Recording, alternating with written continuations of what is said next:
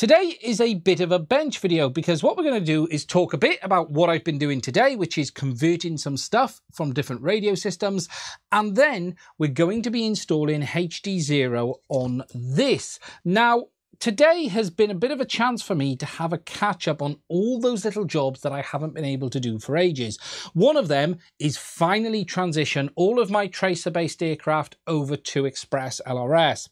As someone who sort of talks about this stuff and tests this stuff, I try to have aircraft on as many systems as I can, but the reality is for me, Tracer is just a system that I don't feel really seems to be going anywhere. I don't see the need for making any content on it moving forward, even if there is this LoRa-based update that may potentially come. And for me, I think it's time to leave it behind and move forward. Part of this decision has been made as a result of Radiomaster releasing their new AG01 mini gimbals for the Zorro and TX12. Now, I have held back from jumping onto one of those smaller radios because I felt for me, the Mambo was the perfect mix of size, features and capabilities.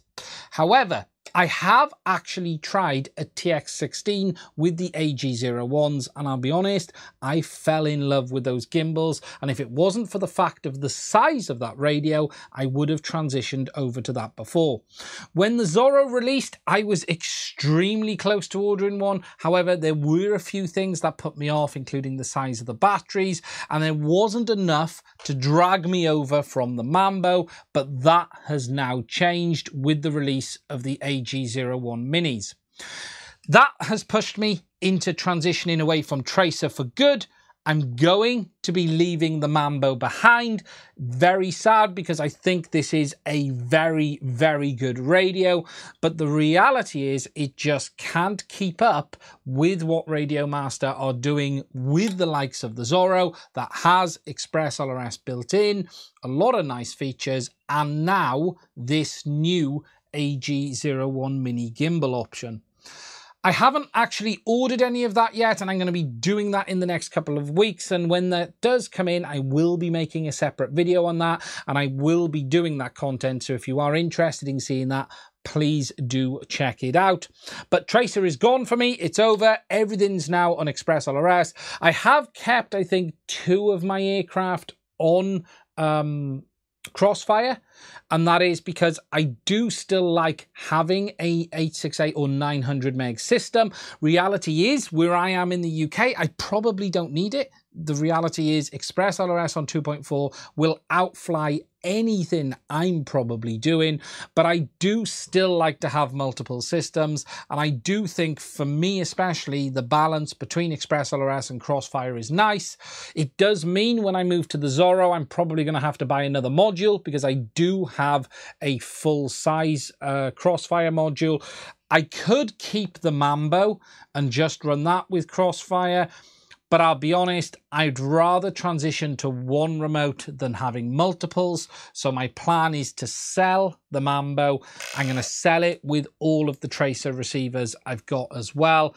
And then I'll sell the full-size Crossfire module and then get the smaller one that is going to go on the back of the Zorro. I could stay and go with the TX12, but I'm really being tempted on the Zorro.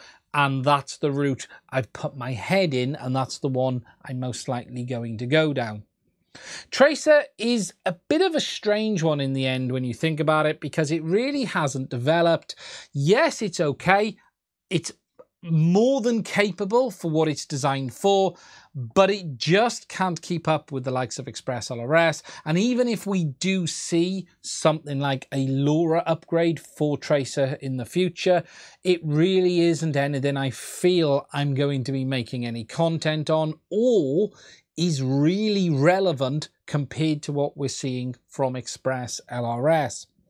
One of the nice options of moving over to the Zorro as well is I'll be able to take full advantage of all of the Express LRS capabilities, and that will be nice too, rather than some of the limitations that we've got on the Mambo.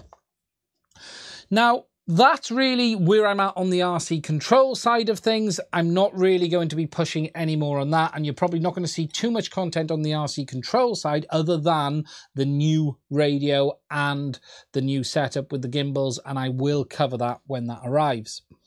The next thing, though, I am going to do today is do some work on this, and this is the BetaFPV, what is it? It is the 95X. Now, BetaFPV sent me this quite a while ago. This was the digital version, which was Vista ready. It had a Vista in it, but I'll be honest, I was never particularly happy with the way this aircraft flew. The motors were always very hot on it, and with the Vista in the back, it wasn't particularly great. And I'll be honest, it's been sitting in the back corner there for some time. Today, though, what I'm going to do is we're going to convert it to HDZero, because I think HDZero is probably a very, very good option for this. They have just released some really nice new, very low weight camera and VTX for whoops, but I don't have that one at this time. What I do have, though, is the original whoop VTX, and I do have the original HDZero camera, which is in a box here, with the upgraded lens. That's this one, which is the run cam. So what I'm going to do is mount that into the BetaFPV today, get that up and running, and try and see, because I haven't checked if I can do this yet, if we can get the new Betaflight on this as well, and just see how it performs. So what we'll do is hop over to the bench, and we will start getting the installation of HDZero underway. Okay, so the first thing we're going to do is get this apart, get the bottom cover off, and then have a look at how this HDZero board is going to fit in. As I've said, this originally was designed to take a Vista on the back, and whilst it flew okay, it was really not something I was particularly happy with overall, and I just felt it wasn't behaving the way I would have liked it to. I haven't actually checked if BetaFPV have released any new firmware, which is obviously a newer updated PID tune for it, because it just didn't feel right. But I think what would be nice with it is to get a HDZero board in it, which will give us an opportunity to sort of give it a bit of a fresh start, actually.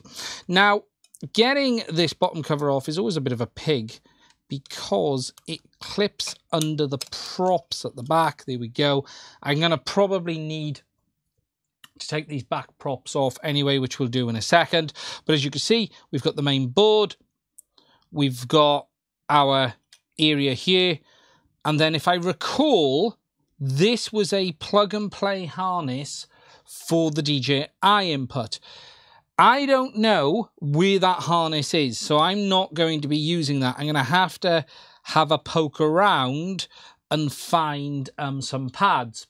What we're also going to have to do on this is put in a receiver, because there is no receiver on this one as standard, and it was originally using the DJI one, which obviously we're not going to be using. The board is going to be this, which is the HDZero Whoop board. I'm just going to see, is it going to go in? Or is it going to give me some trouble? It's not going to go into that slot there, but it will stack on top of the flight controller from the looks of it, which is possibly going to be an option. However, looking at this, there is some sizing, but we can remove the corners off this board, which is an option, which we'll take a look at in a minute. We can actually pop the corners off, and that'll allow us to get it in a bit further. It's going to be tight. I do wonder, will it pop in there with the corners off, actually? Let's have a look. I really do need to remove these props, don't I? Okay, let's get that done a second. There we go. We've got the props off on the back. So now we can start looking at what the options are for getting this in. That new Whoop board would probably be a better option for this, but I am really thinking I want to get this one in here, so I'm going to just try and figure out a solution that is going to work on this, even if it means trimming back a bit of this plastic here. I don't particularly mind doing that. Whether it can be double stacked down here, I'm not sure, because there is space, but it's not dramatic. If we pop the bottom cover back on, you can see through that there is a lot of space down to the flight controller. However, that space is actually in this area of the board, so we would have to get it up into here rather than in that bottom end. For instance, that's the USB port that goes over that, so it would need to be going down into that area of the panel down there, which it's not going to do. Okay, what I need to do is have a bit of a look of what my intention of this is going to be, do a bit of figuring out, and then I'll come back. So after a bit of persuasion with some things like this, and maybe something like this, I think I've got a space now for the board. What I've done is carved the plastic down a little bit on each side, and I've just made it more flat. And now the VTX is able to sit flat in the back. You can see the bottom of the board there. I'm not sure which way around I'll do it. I might flip it in a minute, but I've got it there now.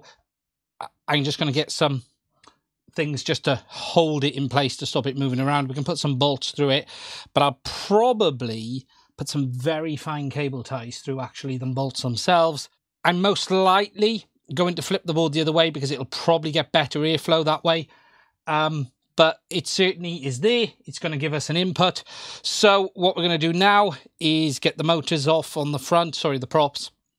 I think the best thing will be to get the board out, or at least I need to go and have a look at what the pin out is on this, get the wiring done, and then go from there. So I've just spent a bit of time trying to understand the wiring on this, and there are a few quirks on this toothpick flight controller that I wasn't aware of until now, and that is that the serial receiver is as standard on S-Bus, which comes in via this digital port here. I finally found a harness which fits, so I've got one of them so we can put the HDZero onto that. The receiver port is this one over here, which is using TX and RX3, which steals RX3 from there.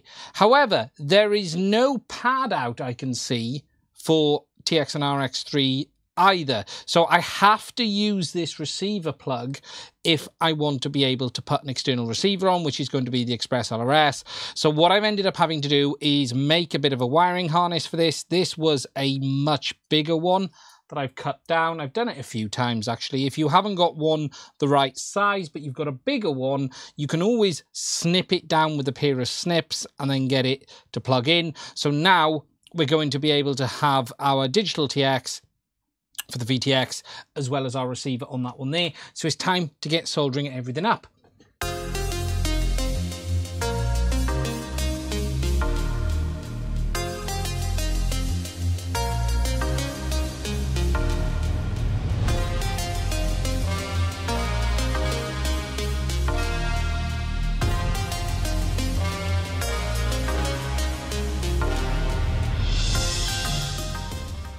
So the receiver's done, the wiring is done on the VTX as well. I'm not going to plug that in a second because I need to find an antenna for it. But what I want to just do first is check that I haven't made any mistakes on the receiver. So what we're going to do is power it up and just check that we get the expected behavior.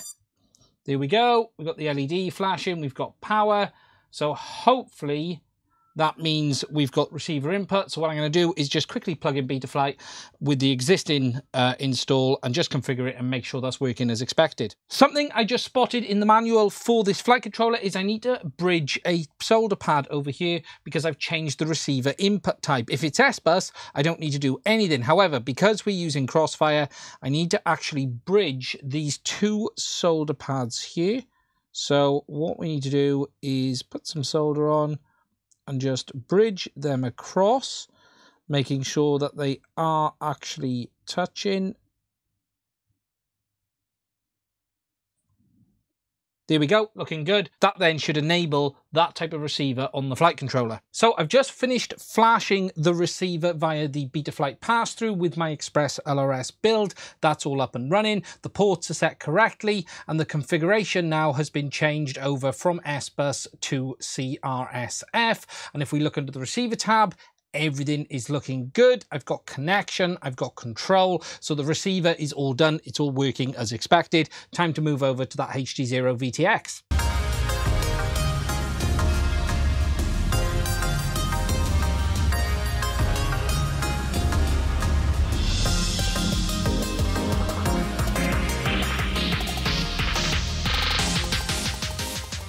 So I've got the VTX in place with the wiring connected. We've got the MIPI cable coming over here. It is a little bit tight. I have actually got a longer one I may be able to use, but I'm going to try and get away with this one rather than use the longer one because I'd rather keep the longer one for another build. I've also got the antenna on. Now, this is the antenna off the Vista. You can see it says Cadex on it. I actually just realized I don't have any UFL right-hand circular polarized antennas. Yes, I know I'm going to get a 3 dB loss on that. I'll deal with that later. This is really, at this moment in time, is just about getting it up and running. I can swap it fairly easily. But yeah, that's something I'm going to have to resolve later. So what we'll now do is get it all in. I do need to do a firmware update on this VTX before I push it in, although I can get the cable down there on the side. You can just see it down there, which is quite good, but it does need a firmware update because there is new firmware out. So I'm going to do that first before I button it all up, and then we'll get it up and running and see if all of that works as expected.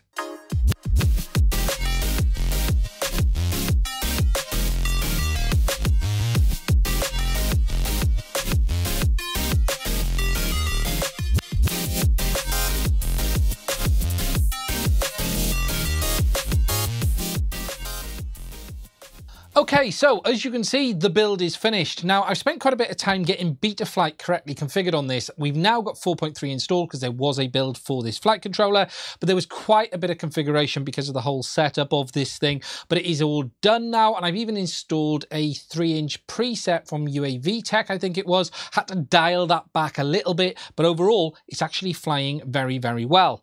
As you can see, we've got that HDZero camera up front, and we've got the VTX in the back. I ended up using a piece of foam to hold it in place under the back frame rather than actually putting screws or bolts through the VTX itself.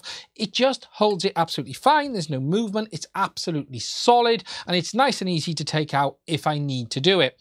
Yes, I am still running that Vista antenna, which is left-hand circular polarized. I know I need to order in another UFL antenna for this, but it isn't going to affect any of the use I'm using here right now as well. Now, I've done a couple of test flights in here because it's been absolutely chucking down with rain. I haven't been able to get outside with it yet. Nothing fantastic, just a bit of a move around in the workshop. As you can see, I don't have a lot of space to be able to do it, but I have done some tests and it's up and running. Well, it was until I crashed at least. So overall, the craft feels good. It's ready to go. It's got Express LRS installed. It's got HDZero. So I'm looking forward to putting a bit more flight time on this one now that I've been able to bring it back up to speed with a more modern system. Again, getting rid of the DJI on it, making it lighter, and making sure that we've got Express LRS on it too. Now the build is finished, I've had a chance to put it on the scales and it weighs 104 grams. That is 12.5 grams lighter than the spec of the digital version on the BetaFPV website with the Vista on board. So there's quite a bit of weight saving to be had. And I'm not even using that new HDZero camera and Whoop VTX that has just been released. What's also interesting is it's just 5 grams more than the analog version, and I'm sure we can get a lot closer to that with that new HDZero camera especially, and it's going to be interesting to see the kind of things people are putting this new HDZero system into as we've seen the board shrink down and the cameras get smaller as well. That's pretty much it for this video. It wasn't really designed to be anything particularly special. I do apologize for the filming over the bench. There was a problem with the bitrate on the camera and I didn't realize that until afterwards, but it is what it is. It isn't end of the world, but I have resolved that moving forward. If you'd like to support the channel to allow us to keep making content like this, please do consider hitting the subscribe button and don't forget to hit the little bell next to it as well. If you'd like to support us, there are links to my Patreon as well as Buy Me a Coffee in the description too. Also, please do consider giving the video a like. It does help the analytics, and if you've got any questions, put them in the comment section and I'll try and get back to you as soon as I possibly can.